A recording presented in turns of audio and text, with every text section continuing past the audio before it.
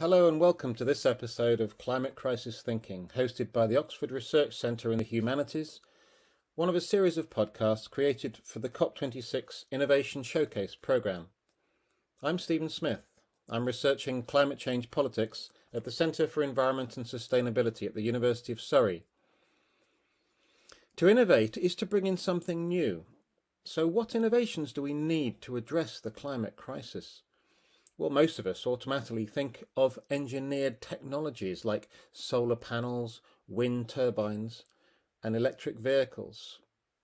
Our elected leaders also like to focus on technology. They tell us that as long as we switch to renewable technologies by 2050, we'll be fine. And we don't even have to give up anything to get there. Being green is easy, we're told. It's just a question of technology, finance, markets, and new sources of energy. Well, when I first started working on climate change in 1991, the scientific consensus then was that we needed urgently to reduce greenhouse gas emissions by 60%. Instead, over those 30 years, we've actually increased them by 60%. And the consequences of that collective failure are everywhere. Devastating wildfires, floods, droughts, crop failures, refugees, conflicts, extinctions. These consequences are going to get worse until we stop emitting these gases into our atmosphere. If we don't do it fast enough, it's also possible that we could cross one or more tipping points that accelerate climate overheating, with consequences that would be catastrophic to everyone and everywhere that we care about. The innovations we need now go far beyond technology. The purpose of the Climate Crisis Thinking podcast is to invite you to think about other kinds of innovations, including innovations in education, in the future of work, in more democratic institutions, in the arts, in social practices and behavioural changes, in activism, campaigning, and the narratives that can mobilise and bring together a critical mass for change. And innovations to help us think about what really matters and what we value.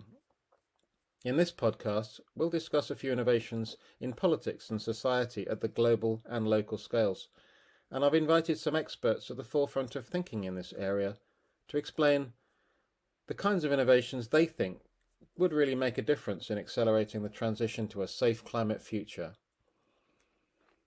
First up, I spoke to Alex Evans, the founder and executive director of Larger Us, and author of The Myth Gap: What Happens When Evidence and Arguments Aren't Enough. And I began by asking Alex, what's wrong with this dominant, technology-based, being green is easy narrative? Well, I guess what's wrong with that narrative is that it misses out that people are complicated and don't always act as kind of rational economic actors. I mean, the obvious example of that is stuff like domestic energy efficiency, which if you tot up the costs, it's cheaper than free. It'll save you money. And yet, we've made much less progress over the last decade and longer than we need to on that, because in the real world, doing domestic efficiency, stuff like lagging your loft or replacing your boiler, it involves upfront costs, which take a long time to recoup. It's not straightforward if you're renting your property rather than you own it. There's a lot of hassle involved. And these in the real world are factors that weigh on people. But obviously the bigger picture is that climate isn't just about technology or investment. I've always seen it first and foremost as a collective action problem. I mean, it's full of examples of I will if you will. And we see that at the kind of international level, where obviously no country wants to move radically on this unless it's confident that other countries are going to be coming in too. And in a smaller way, you know, that's probably true for lots of us at individual level as well. But I think that, you know, thinking of it as a collective action problem, the thing I've really become most interested in recent years is what opens up or closes down the political space for radical change. Because this isn't just collective action in the sense of like what happens at United Nations Summit. It's also about, you know, our voters demanding this from governments. Do governments feel that they've got not just a mandate, but a clear demand from citizens to make this happen? Because I think a lot of the time what we see is governments running quite shy of really going full steam ahead on this transformation.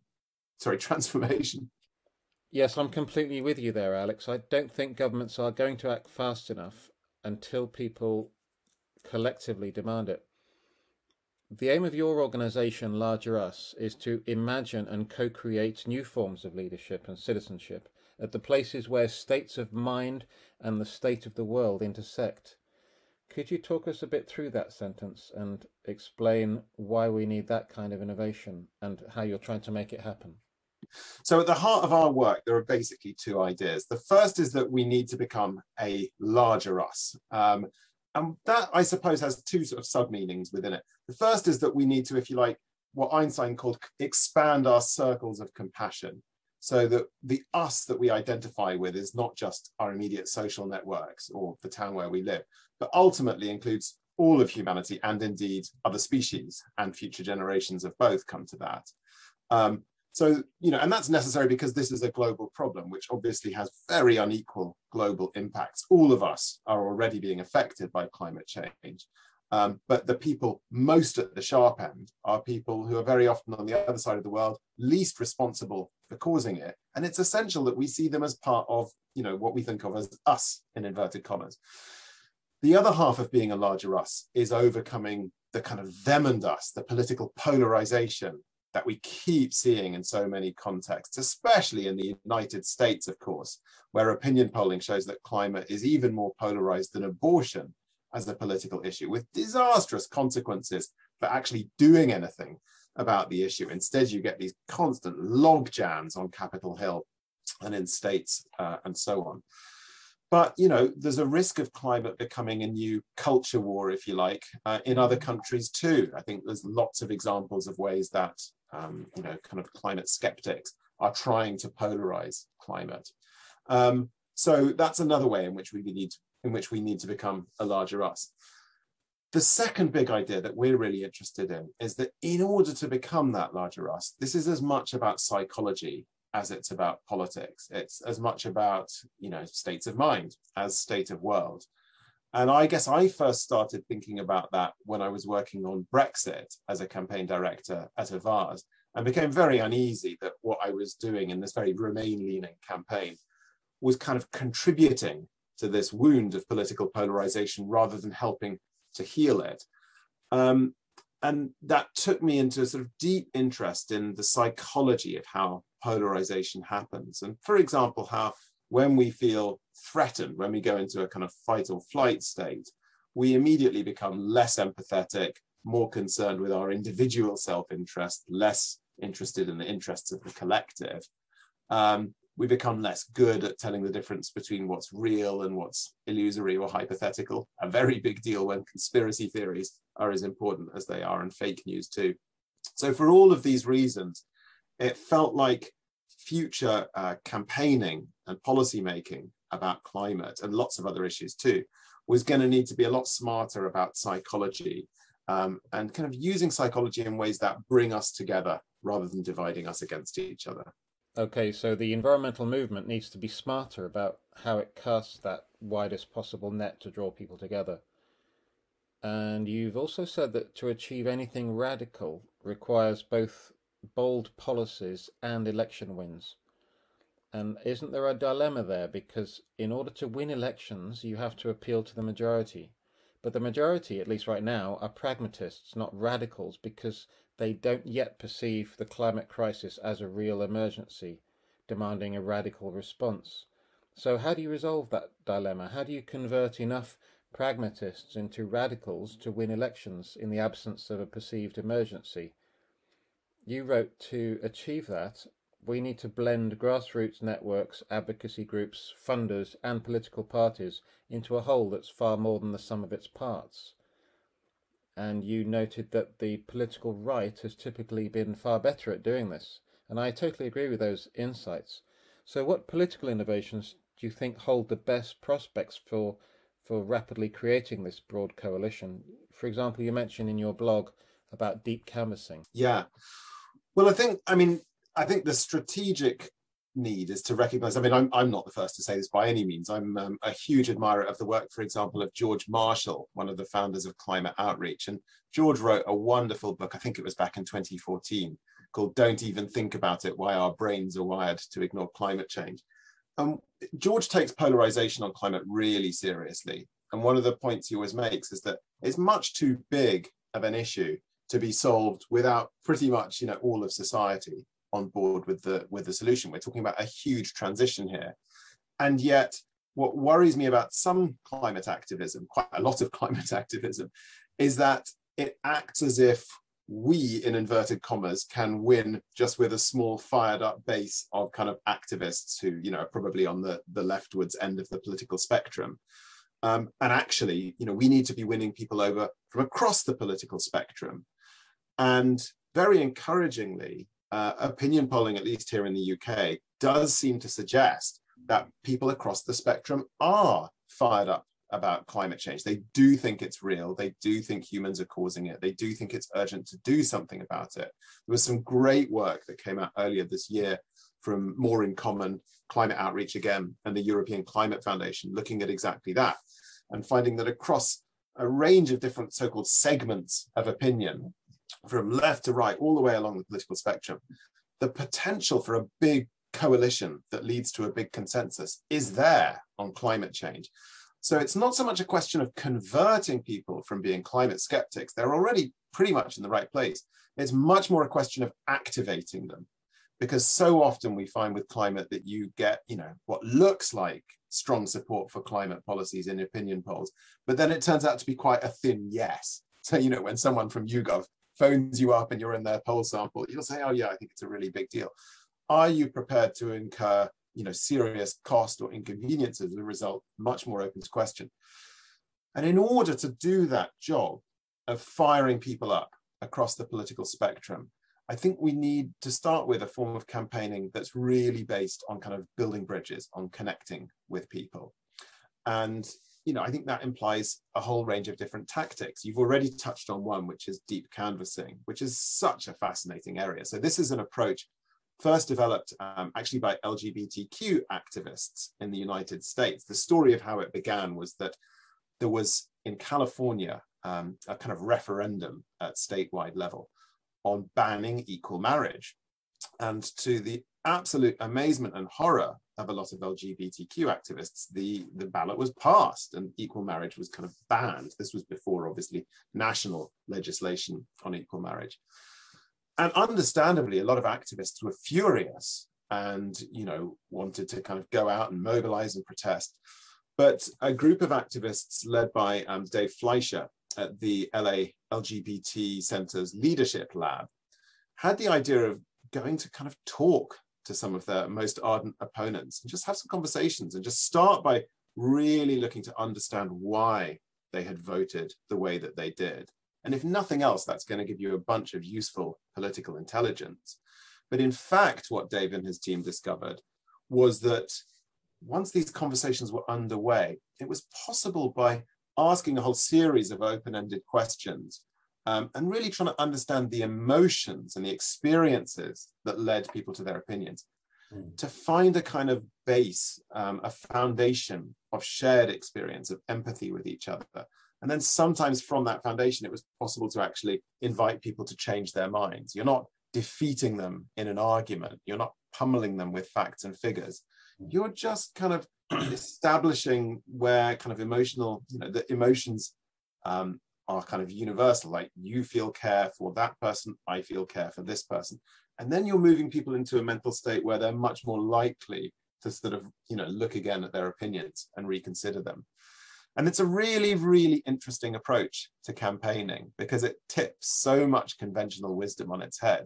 I mean, the conventional wisdom of what you do when you're canvassing during an election campaign is what they call get out the vote. You identify the people you think will vote for you, and then you make sure they turn out on polling day. The idea of spending time with your most ardent opponents to understand them and maybe try and win them over really tips that conventional wisdom on its head. But the evidence, and this has been exhaustively researched by academics, the evidence is that it does work. It takes longer to train activists to do it. The conversations take longer than traditional canvassing conversations, but it does work. It changes people's minds a lot of the time. So that's one example. But then I think, there's lots of other tactics that are relevant here. I mean, one that I often think of is just making sure that activists and movements look representative of the people that they're trying to win over. I mean, I was involved in Extinction Rebellion a couple of years back, and actually ended up, after very little time involved in XR, as one of the media coordinators for its actions that happened in Leeds when they were doing actions all over various cities in the UK simultaneously. And the thing that gave me pause on that bridge that we'd occupied for that week was that we sort of looked exactly like the stereotype. I mean, someone once referred to it as Glastonbury times Waitrose, which is kind of harsh and kind of a caricature, but you know, there is some truth to it. So, you know, very white, very middle class. And I think XR realized that it had a problem with racial diversity and started to sort of think much more seriously about that. I think, you know, incidents like the one at Canning Town, where a bunch of XR activists kind of stopped underground trains from moving during rush hour in a very working class area of London, showed that, you know, they could still nevertheless be incredibly tin-eared about how they were coming across. It just looked like a bunch of very privileged, you know, rich kids basically getting in the way of working class people who were just trying to get to work first thing in the morning. It was just tone deaf. So I think just making sure that, you know, activism looks representative of the people it's trying to win over, that it's not easy to other as just, you know, people who are different from me, also really matters. And there's lots of other sort of things that you could add to that list, but that's just a couple of examples. I absolutely agree with that, Alex, but I want to press you more on this question of how you create this representative broad coalition. Getting back to Extinction Rebellion, one of its founders, Gail Bradbrook, recently said, they have money, we have organising. They meaning the well-funded groups that oppose strong climate action. So on average, it's been estimated that deep canvassing, for example, has something like a 10% success rate, and these are all time-consuming one-to-one conversations. And environmental activism doesn't have the money to train and deploy tens of thousands of deep canvassers, and neither do we have enough time left to gradually build a voluntary movement of canvassers. So what are the prospects of persuading enough people to support more radical action fast enough? I mean, I think that to start with, in terms of how do we get enough people into the movement to make a difference, one of the things we need to do is recognize, I think that, you know, a lot of people are turned off by, quotes, activism. So my friend Anthea Lawson wrote a wonderful book recently called The Entangled Activist, which gets into some of this. And explores that, you know, a lot of just normal people would see activists as, quotes, troublemakers, as like really quite different from, quotes, people like me. And yet, you know, we need people who don't see themselves as activists involved in a movement on this scale in order for it to work. And I think that, you know, XR from the outset placed enormous emphasis on, like, let's get as many people as possible arrested. Their kind of theory of change was that, you know, they'd overwhelm prisons with people, or jails, police stations, with people who'd been arrested. And also they had this idea lifted from an American political scientist called Erica Chenoweth that, you know, when you had 2.5% of a population engaged, that was enough for a tipping point.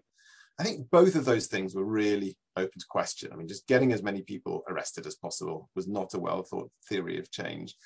You know, that was lifted from a very different context. Yeah. And similarly, the Erica Chenoweth stat that they cited so widely, that was about a completely different context again. That's how much of a population is needed to overthrow an autocratic government, not to sustain support for an energy transition, which is going to take decades.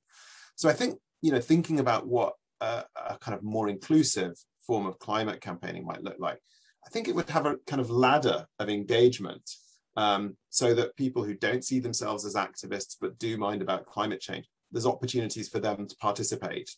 It's not a sort of in-group of kind of insiders manning the barricades and then everybody else. It's a kind of spectrum.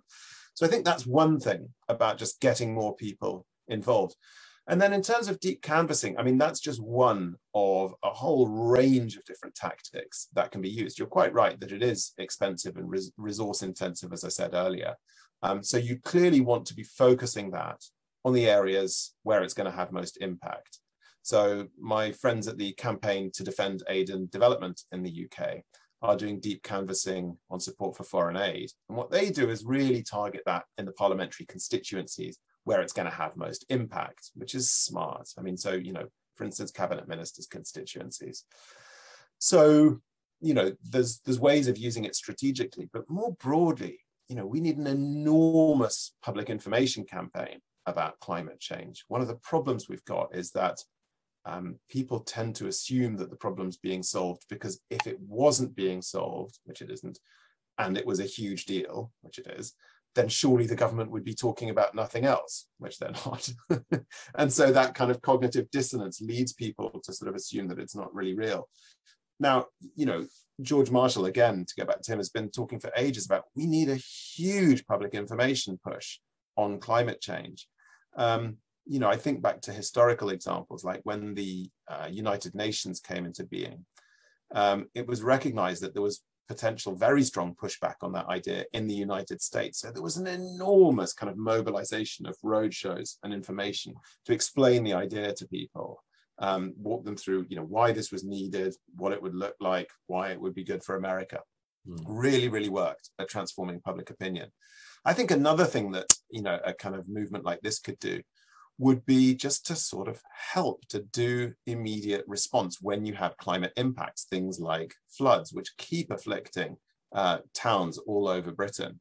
And imagine if activists, rather than doing things like blocking underground trains or blocking junctions of the M25, like Insulate Britain is doing at the moment, were, like the Red Cross, kind of first responders who would very visibly show up, helping, connecting with people, delivering disaster response and humanitarian assistance, while just quietly making the point, and increasingly noisy, as the immediate disaster response phase ebbs, that this is about climate change, that there's a reason these disasters, these floods, these droughts, whatever it may be, keep happening. I think that, the linking theme to all of these ideas is it's a form of campaigning that's really based on connection and doing everything to avoid a kind of in-group where you have a sort of very tight-knit crew who are often sort of, in their own little echo chamber, rather than building those bridges. And that, I think, is, just a crucial principle of what it's going to take to win this struggle. And then finally, on your point about urgency, of course, you're absolutely right. I mean, the clock is ticking so loudly. And yet, I think that this is an existential issue and there's no way through it except by doing the kind of hard inner work that's involved. We've touched on the psychological aspects of some of this already, and all of us in different ways are going to be grappling with eco-anxiety and climate grief as the impacts stack up. And that's going to imply work to be done. But then there's also the kind of relational work of just, helping each other through it and coming together to navigate this transition. And, that stuff is going to take time to do. And if there were a clear shortcut, if there were an obvious alternative, I'd be saying, let's do that, because I agree with you that, we are so out of time at this point. But I don't see what the alternative to that is. We've got to bring people with us. I don't see a sort of, eco-authoritarian alternative where a government just sort of says, we're doing this. That's clearly not going to happen here in the UK. So we've no choice but to kind of win a critical mass of people over from across the political spectrum. Alex's conclusions ring powerfully true for me. We have no choice but to win over a critical mass of people from across the political spectrum. And this is equally true at the local level, perhaps especially at the local level, where strong personal and community ties can create innovative and resilient solutions that people can immediately see the benefits of, regardless of whatever is happening at the national or international level. Two people at the forefront of thinking about social and political innovations at the local community level are Lucy Stone and Gustavo de Oca. Lucy and Gustavo are social entrepreneurs, writers and strategists working with community-based organisations and are co-founders of Our Common Climate. They co-authored, together with Ian Christie, a chapter entitled A Commoner's Climate Movement in the recently published book Addressing the Climate Crisis, Local Action in Theory and Practice. I asked Gustavo and Lucy to explain why it's so important for us to think about innovations that bring people together at the community level. I don't think we want to say that what we're suggesting is the best innovation. Or the only. But I'd say there's a space that we're interested in exploring, which maybe is the needed innovation at the moment. So. Or perhaps I think what the innovation in what we're talking about is the opening up of the possibility space. You know, whereas I guess one of our assumptions is that there are a couple areas in which the solutions are framed largely along kind of two axes. You know, on one side it's the state business axes is one of the areas in which we expect solutions to come from, and what we're interested in is actually there's a third axis, which is community. You know, and if you think about the sort of the points that you can plot on a two-axis grid are two-dimensional, and as soon as you open up a third axis, all of a sudden the points that you can open up in that three-dimensional grid multiply. You know, you get far more options and alternatives. I think that's interesting in the, you know, as an alternative to just the state-business duality, but also in the difference between the individual and the system. That's another place where the solution grid is looking either at the x-axis of individuals or the y-axis of kind of system-type solutions. But when you come up with something down the middle, which is a collective, you're increasing the kind of dimensional space in which problems can be found. So perhaps the commoning angle we're finding is the types of innovations that allows. It's almost like a meta innovation, if you like. Yeah. So the innovation is a social, kind of cultural, almost innovation. So if we agree that the climate crisis is primarily now a political, social, cultural challenge, as in we have the technologies, we have the technological so-called solutions, we even have enough finance if we choose to use it. It's really a question of political mobilisation and power, and the power dynamics that are creating a logjam in political progress. But on some level, like, some changes are happening already, right? So in a way, the transition is underway. So the transition is not something now we're trying to gear towards. We are in the midst of it, and it's messy. It's already happening. Both the impacts of climate change we're already seeing over one degree of warming, and the messy transition that now is no longer going to be, you know, slow and steady and calm and measured and planned over 30 years, although, you know, the net zero target language likes to give that impression. That's not the case anymore. The science is pretty clear now. We need to drastically, radically reduce carbon emissions over the next 5 to 8 year time frame. This is really quick. This is a quick transition that needs to happen, and it's going to be messy, and it is not going to be perfect. And so we need to make sure that transition has people at the heart of it. Otherwise, we're just switching out dirty technology for clean technology, and we're just creating the same inequalities and the same injustices, and we're propping up the same power dynamics, and we're probably just laying the groundwork for the next crisis in 50 to 100 years' time. So, as Gustavo said, this opportunity space, we think that is perhaps the important innovation that's maybe missing at the moment. This opportunity space for looking beyond just thinking about individual action versus systemic or state and corporate action, and actually looking at collective citizen action, not just action of citizens as individuals, as consumers or as voters, but how citizens collectively come together. And so we've been exploring this idea of the commons. And so borrowing from Ostrom, we're looking at the commons as a concept of collective, having a collective stake and say and participation in not just the transition, but the assets that are generated in a green economy. So that might look like community ownership of renewable energy. There are lots of different ways to do that, lots of different models for that, whether it's a co-op, a community enterprise. But the point is, it's neither exactly state or private sector. It's a different space, and this space is perhaps what's missing. Yeah, and I think, you know, to your point about the speed that is needed, one of the frequent challenges, the reasons to think the state can do it is because it's got big levers, right? Or business can do it because it's got big money. And so often the more collective approach, or the citizen-led as collectives, is seen as kind of slow and quaint. And I guess here the suggestion is that part of the movement needs to be that people need to start asking for it. When the solutions are painted as kind of along those two poles, it leaves people without agency. And when people have had very little agency, as we've kind of got used to little agency, they are reluctant to give things up.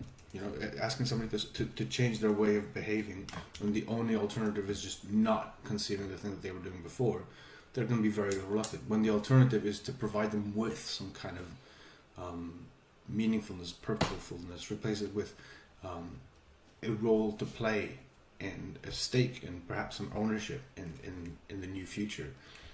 I think the thinking there is that can accelerate people's desire to see it come. So almost like a pull pressure rather than a resistance for it. Yeah, and Ellen Ostrom, who won the Nobel Prize for economics, first woman to win the Nobel Prize, really should be more of a household name. And her, what she showed, as Gustav said, that when people are involved in collective common pool resource decisions, they're more willing to accept the consequences that might otherwise seem as unacceptable sacrifices. And this is really important if we accept that we are in a messy transition. There are going to be winners and losers, and we want to do everything we can to make sure that we are creating a just transition. And it's no longer good enough just to ask people to have a say in the transition. If you give people that stake and that participation, Ostrom showed they're more willing to accept the sort of sacrifices that will be required. And also because obviously there is some benefit. There is a more direct benefit from participating and more of a sense of control over the process of transition. And we know from psychology that a sense of control is almost as important as the transition impacts in its own right. And the other kind of counter argument that I've heard many times by climate friends in the space is, when you're confronted by the urgency, the enormity of the scale of the tons of carbon dioxide that needs to be reduced and extracted from the atmosphere, it's really easy, as Gustavo said, to dismiss kind of community and commons as small and woolly and nice and lovely, but you're not going to get the scale of the impact that we need. But we know there's some evidence to show that's not entirely true. We know that indigenous, collectively owned, collectively managed forestry projects sequester more carbon than government or private sector conservation equivalent projects.